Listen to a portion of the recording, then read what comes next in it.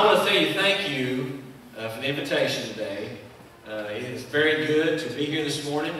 I count it a privilege to be able to worship with my neighbors. I live next to Jackie. When we moved into the neighborhood 15 years ago, Jackie was worried about what kind of neighbors she was going to get. Now, Jackie's never heard me preach at church before, but I know she's had her window open and heard me preach at my kids. Have you not? Okay. She's not a spy. She's not a nosy neighbor. Well, yeah, she is. I only tell that because I love her. She's sent, every time my kids go over there, they come back with things they don't need. Candy, and then they stay up till midnight at night. It keeps me awake too. But it's good to be here this morning. We appreciate the music, the songs, the testimonies. We could go on today and say it's been good to be in the house of the Lord. Because God showed up this morning. And we appreciate you all being here. And I will try to notice you guys in the balcony up there too today as well. If you got your Bibles, and the Lord laid this on our heart as we thought about today, and we didn't call Stan is the one who called us and invited us. We didn't call him and tell him what we were preaching on so he could tell Trey. God had laid this on our heart to turn to the book of John chapter 14. John chapter 14 this morning. It's a very familiar passage of Scripture. We don't come with anything new. We come with the gospel. Paul told in his writings I think he was a very eloquent man. He was a very learned man, a very wise man in the Scriptures. He said, I come to you with Jesus Christ, and I come to you with the cross. And that's all I have to give today is the cross. I have to give you Jesus Christ, who died on the cross for our sins, to give us life and to give us eternal life. But John chapter 14 today, verse number 1, let not your heart be troubled. You believe in God, believe also in me. In my Father's house are many mansions. If it were not so, I would have told you, I go to prepare a place for you. And if I go to prepare a place for you, I will come again and receive you to myself, that where I am, there you may be also. And whither I go you know, and the way you know. Thomas said unto him, Lord, we know not whither you goest, and how can we know the way? Jesus said to him, I am the way, the truth, and the life. No man comes to the Father but by me. Let's bow our hands in prayer. Father, we thank you today. Thank you for being so good to us. We love you. We praise you. We give you all the honor and the glory today. God, we want to ask you to bless your word. Bless your people today. Bless this congregation, Father, in this community to be a bright light for you, to share the love of Jesus Christ to a lost and dying world. We thank you for already being here. You don't dwell within these walls, Father. You dwell in our hearts. And your people came to worship you today. So you showed up. May you bless your word this morning. Bless whatever words you give us to be an encouragement to somebody. We pray these things in Christ's name. And amen. All right. John chapter 14. This is Jesus makes his sixth I am statement. You follow the book of John. John centers around Jesus' teachings about him being God. I am. If anybody ever asks me, well, I've never read the Bible before. This is my water. Thank you. Make sure no more trading. Okay. Make sure Trey didn't drink those. But John centers around Jesus being the I am of God. John centers also around blind man. The experience of meeting Christ, and God opened his eyes, and how the Pharisees got all upset about that because it was on the Sabbath day. We understand this. If anybody ever asks me, well, I've never read the Bible before, where should I start? I point them at the book of John. It's a book of love, because God is love. Now, there's hard stuff in this book. There's hard stuff, there's hard things in here that you have to deal with. Jesus speaks about sin in every book. John's not excluded from that either. We find, though, he makes his sixth I am statement. And we'll deal with verse number 6 today, and maybe a couple other passages that God has laid on our heart. But he says, I am the way, the truth, and the life. I'm going to paraphrase, you can't get to God except going through Jesus Christ. There's no other way. You can't buy your way in there. You can't have mama and daddy pray for you to get into there. You can't go because your wife's a Christian. You can't go because your husband's a Christian. You can't get there except going through Jesus Christ. So look at the way. In the early church, in Paul's day, Peter's day, the Christians, their belief system was very Jewish in nature. They continued to worship on the Sabbath at the tabernacles and the temple. They'd go there. Then they'd worship on Sunday as well. But they worship, it seems like, all week long. Because in Acts you find that God added to the church, not weekly, but daily, such as who should be saved. It became known as the Way.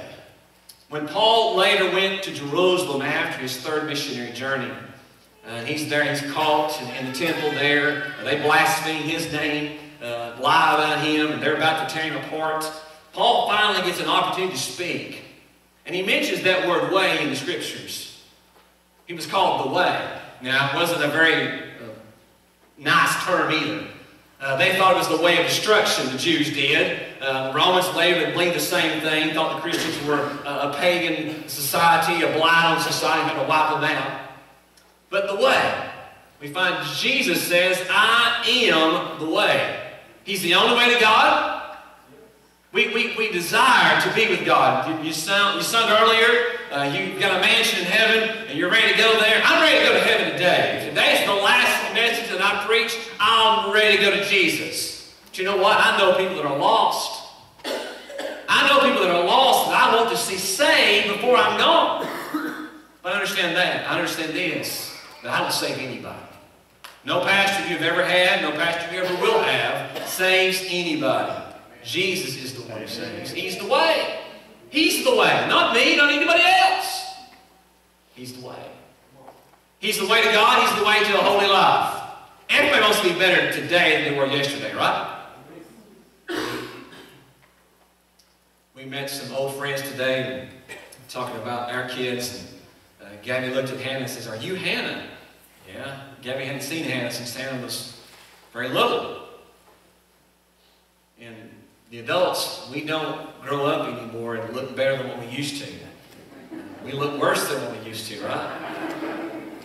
We all want to be better, though, spiritually. We all want to be better, knowledgeable people in life as we get older. Understand this. Jesus is the only way to a holy life.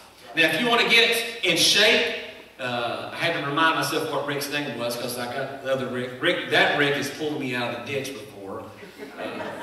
Okay? This Rick I've played basketball against before. Okay? And he's not any good, and I'm not any good either. Okay? So it's okay. We did fine there, all right? So he's just got height. Okay? I don't have height.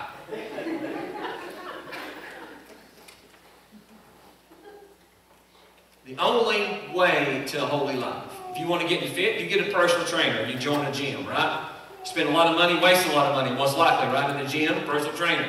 Now, no offense to any personal trainers here today. But the way to get a holy life is you got to go to the one who can give you a holy life, and his name is Jesus. You go to him. You go to the source of holiness. God is holy. The Bible tells us to be holy, Peter, for he is holy. Now, how do you be holy? You first got to know who Jesus is. You got to know he's the way. You got to put your trust in the way. You got to put your trust in the name of Jesus Christ. And then follow what he tells you to do in his word and in through the Holy Spirit. You think the Holy Spirit's been followed this morning? I think so. I think the Holy Spirit was working before we got here today to prepare our hearts to worship because he's the way to the holy life that we desire. Now, he's also the only way to escape hell. Now, I kind of give a real quick understanding of what this congregation is. You love to worship Jesus, and I think because you worship Jesus, you know that there's a heaven. If you know there's a heaven, and if you're Bible readers, you know there's a hell. And people are dying and going there every day. As this brother's mother passed away and went to heaven this past week, We praise God that we know where she's at, and we can be together again someday in heaven. We know there are others that are dying and going to hell in our communities. In our little community here in Morristown, they're dying and going to hell. What's going to fix that? The one, the way, Jesus. He's the only one who can fix that. Not a new mayor, not a new governor, not a new president, not a new congressman, anything else. Jesus is the only one who can fix our issues. He's the only one to rescue people from hell's judgment. Who goes to hell? I was on my way to hell until I met Christ. Every one of you who are not saved today, you are on your way to hell right now. Well, I'm a good person. I'm nice. I hold doors. I mow people's yards for free. I do this and that. I'm a nice guy. I give all kinds of money to church. But if you do not have a personal relationship with Jesus Christ, you are going to hell. Amen. And we don't want you to go there. We don't want you to go there. That's why Jesus came. He doesn't want you to go there either. That's why he came. If Christ didn't want people to go to hell, he never would have came. There's no need for him to come. If there's another way to heaven, there's no need for him to come either. He's the only way to escape hell. He's the only way to get to heaven. And he's the only way to a holy life. That's the way. Now, it's exclusive.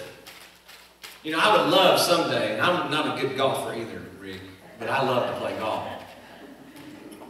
But I have 3 kids. And I haven't played since 2015 because all of my resources go to feeding my kids. All right? If you drive by my house today, you'll find out that I got a big whole line in my yard of dirt.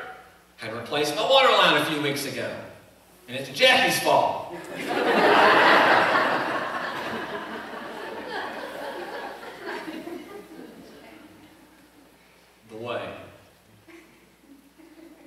The way. Let that just sit with you for a moment. It's exclusive. The Masters was a week or so ago, and you can't just show up there and pay $20 and go walk from Augusta National Golf. I've never been. Someday I wouldn't mind going just to see the beauty of it. It's an exclusive club, and some people get all upset about that. And I'm sorry, ladies. Right now, it's all men. I never understood why a woman wanted to go to a men's club anyway. Why? Just a bunch of men. Right? But it's the golf course that they want to play on, right? It's the golf course. It's exclusive, though. It's exclusive. Heaven is exclusive. It's exclusive. But you can get there yourself. Only through Jesus Christ. Can't get there no other way. He's the way. He's the truth. What did Pilate ask Jesus? Question he asked him. Anybody know? He asked him, what is truth? That's what Pilate asked him. What is truth? Well, truth was standing right in front of him. Pilate didn't know that. Do you know that when Jesus was arrested, betrayed by Judas and arrested, that Jesus was taken before the chief priests of that day, Annas and Caiaphas? I don't know how that worked, have it too, but the kind of one that got knocked out of power and the other put in his place. He stood before the chief priest of God that day, the Son of God, and they did not recognize him. When I understood that as a younger man, and it's stayed with me as I've gotten older, when I understood that, that terrified me that within our churches, there are people that are within our congregations today that do not recognize who Jesus is as being the truth of God. Some great prophet, some great teacher, some great preacher, some great miracle worker. To the chief priest, he was an arch enemy and they hated him. And they wanted him dead. And Judas sold him out for 30 pieces of silver to get rid of him. Because he wasn't the man he thought he was supposed to be. But Jesus is the truth. God is true. There are no lies in him. Jesus has never lied to you. God has never lied to you. And neither one of them ever let you down. They may not have answered the prayer the way you wanted it answered, but they have never let you down. They have never lied to you. And they can't. because God is true. And within him are no lies. Proverbs 12:22 says, lying lips are an abomination to the Lord. It's an abomination to the Lord. So when someone asks you a question, give them the truth. Don't lie to them. I know as a pastor, for the last 15 years or so, you get those phone calls to go to that person's house or that hospital room and that person who's dying. And on the physical aspects, you know they're passing away. You know it's soon. One of our members years ago, we were in there with the family. While we're there, she was unresponsive. And as we're there, she literally stopped breathing. She passed on to glory while we're in there. We weren't in there to work some miracle, to raise her back up from the dead. We weren't in there for that. Because we understand from the Word of God that it's appointed unto man once to die, and after this to judgment. We're all going to die. That is the truth of God's Word. Do not be afraid of death unless you're lost. Then fear it every day. But you don't have to fear death. Because if you trust Jesus Christ, you find He's the truth. And He can set you free from your fears of death. No, as I mentioned earlier, I'm ready to go to heaven today. If we leave here today, go back home, and we don't make it, then you'll know where I'll be. I'll be in heaven. But we understand there's people that are lost today that need Christ, that need godly witnesses. And yes, I've been Hunter's coach, and yes, standing out, we yelled at Hunter like crazy.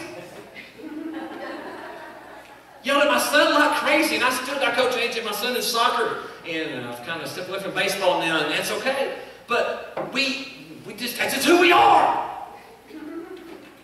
We don't yell mean. We're not mean. We just yell to get their attention. And nobody in here's got kids. You don't yell at your kids either. I know that, don't you? I know you yell at your kids. Don't lie to me. Every one of you in here have yelled at your kids at some point in time. Even Gabby got yelled at. I know she did. My father-in-law was her pastor for many years. Now, John's not much for yelling, but I bet he could when he wants to. Understand this, there's no lies with God. There are no lies in it. He will tell you the truth. And as the Bible says, the truth will set you free. Will set you free. Free from what? Free from sin, free from the penalty of death, and free from the judgment of hell for your sins. For I want to tell you the truth today, every one of us in this room today are sinners. Amen. Every one of us are sinners. That's an exclusive club, and we're all a part of it. Okay? You can say, well, it's also inclusive. Yeah, it is. As soon as we're born, we become in this aspect of sin. Yes, I understand that a baby, when they're born, they are very selfish. And selfishness is sin. Everybody say amen to that. It is. Now, I understand also this, that God understands that child is incapable and incapable of understanding right from wrong. If that child dies, that child is with Christ. I understand all that. I believe that too. But we are all selfish individuals. We are all born unto sin. But for those of us who believe in Christ and have put our trust in Him, we get something added on to our title. We are sinners who are saved by the grace of God, who have been forgiven, washed clean in the blood of the Lamb. That's who I am. I'm nobody special. I'm not anybody amazing or awesome. But I know someone who is. His name is Jesus, and He has saved my soul. Because He's the truth. He's the life. We are dead without Christ. I'm going to read a little bit of Ephesians here real quickly for you. Ephesians 2, verse number 4, it reads this way. But God, who is rich in mercy, for His great love, wherewith He loved us, even when we were dead in sins, has quickened us, means made us alive.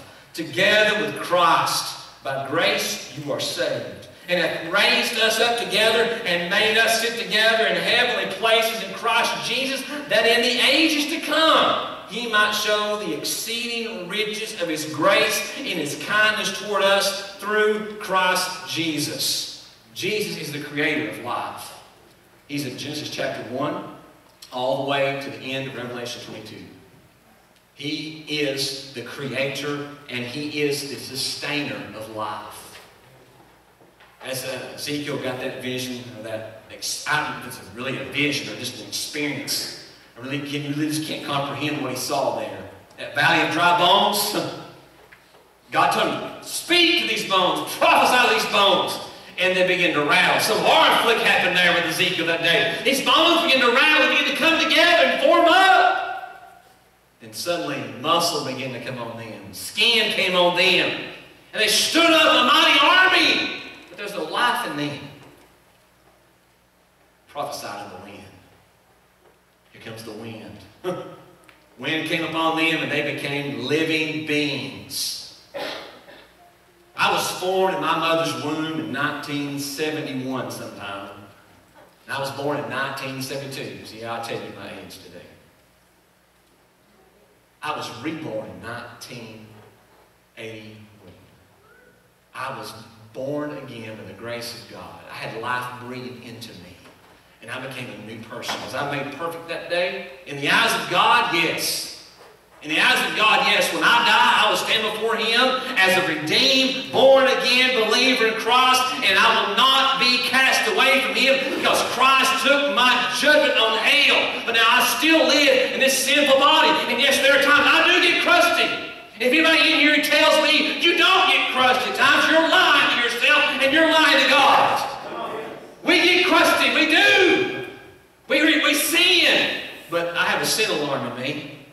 That when I sin, and I apologize if I've ever run anybody here off the road. Because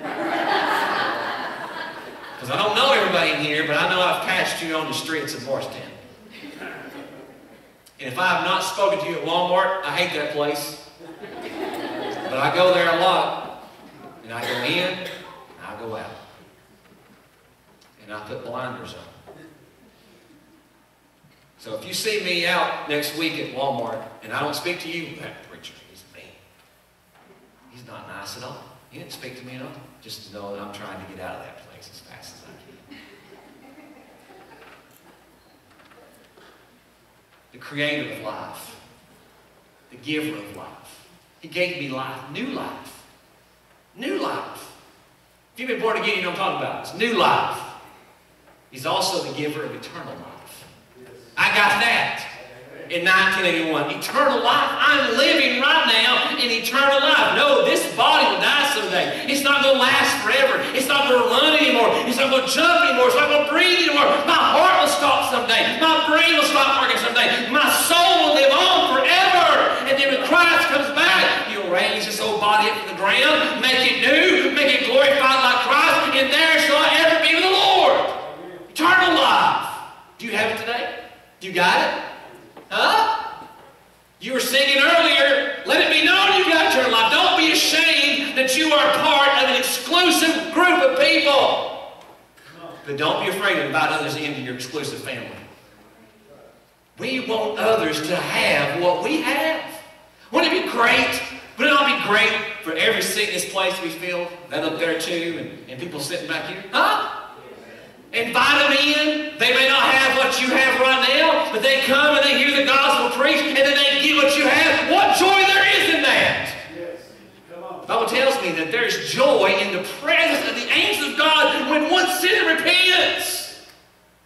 That happened one day for me. Huh? It did in 1981. I made heaven rejoice because I trusted in Christ. But it wasn't just me that did it.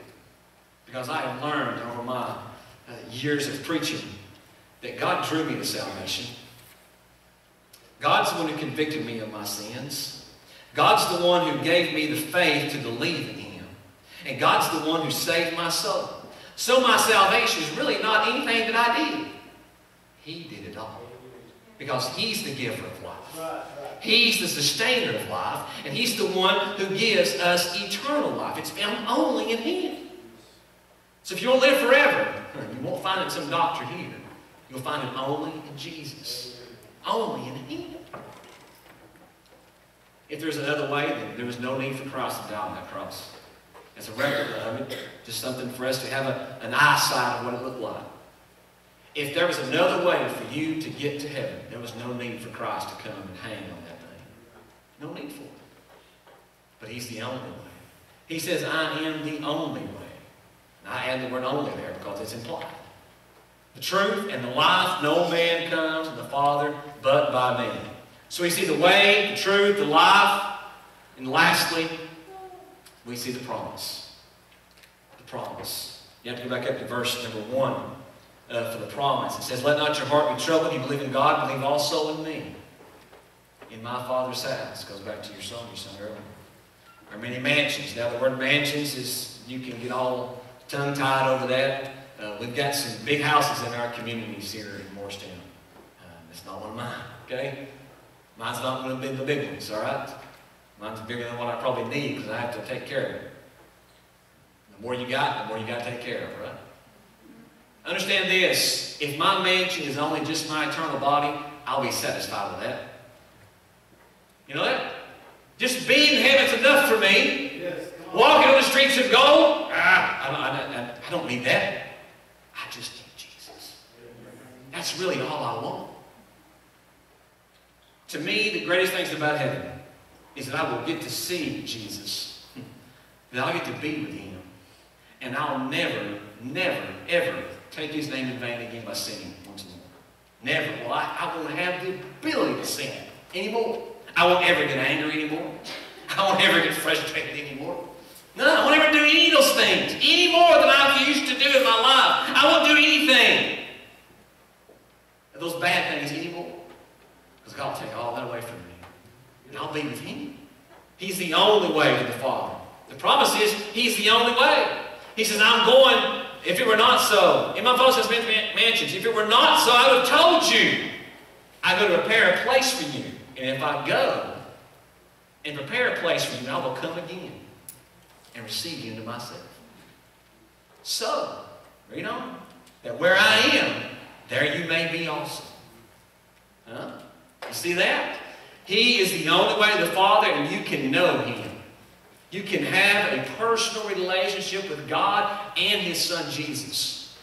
And Jesus says He's gone away. He's left. He was preparing the disciples for Him leaving. He was preparing the disciples for Him going back to heaven. And they would be left without their leader. They'd been with Him for 3 years. They left their jobs, their families, and they were flawless men. They knew He was the Messiah. Peter walked on water with Him. They saw Him raise the dead. They saw Him turn one young man's lunch into a feast for the whole group of people. 5,000 men plus women, and then another time 4,000 men plus women and children. Amazing. They saw all these amazing things. But He told them, I'm leaving. Going away. If I go away, you come back. I'm just going away for a while to make a place for you to be with me for eternity. You can know Him. He's gone away, but He is coming back. Everybody believe He's coming back? Do you live that way, though? That's a hard question, isn't it? Do we, every day, do we live as if Christ could come back today? Now, right now, it'd be great, right? Here we are, we're preaching. Here we are, we're having a great worship time together. Singing praise to God, praying on the altar. Great time for Christ to come back right now, right? Would be. Sure it would be. It'd be great. But what if it's not today? What if it's tomorrow? And we're at work, and we're frustrated, and we're angry, and we're mad. And we're ready to choose somebody out because they messed up. Are we thinking about Christ coming back then? Ooh, it's a little harder there, don't it? Huh? It's a little harder there because oh, wow, Christ coming back today. I didn't thought about that. Because I got this deadline I got to get this stuff done before I get fired or lose my job or whatever. Or somebody takes it from me. All this pressure of life clouds our understanding that Christ could come back today. No, we don't want to be like the disciples were in Acts 1, where they watched Him leave, and they stayed there. And they just, okay, I'll just stay here and wait. Right? We don't want to do that. You don't know, don't just stand here, go. Go stay in Jerusalem until you're empowered from on high, and then go forth and preach the gospel. We live, though, as if this is our last opportunity to share the gospel with those we know who are lost. And today, I don't know who might be lost here. I don't know.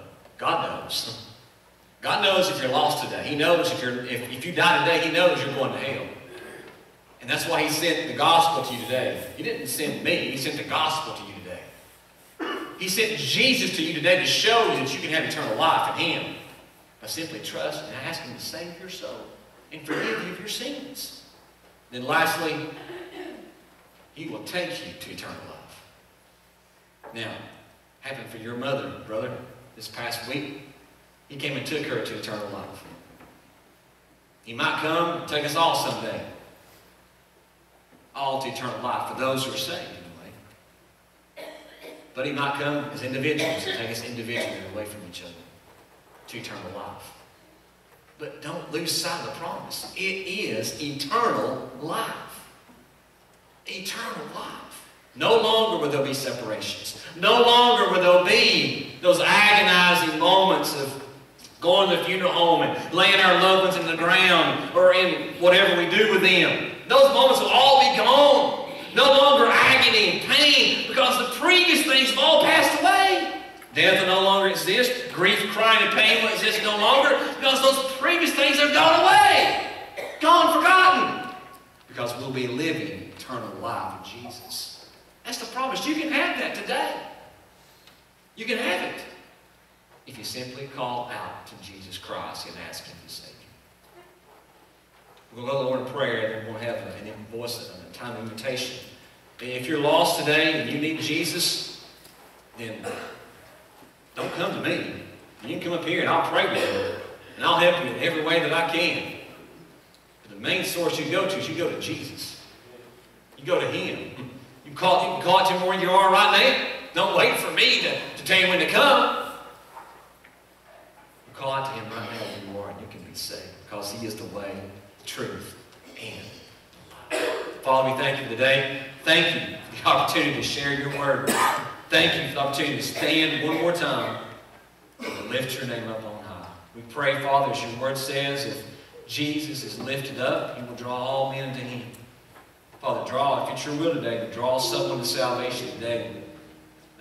Bless His people. Bless this congregation to be a bright light for You, Father. We thank You for this opportunity. God bless Your people. In Christ's name we pray. And amen. Let's stand. Stand and sing.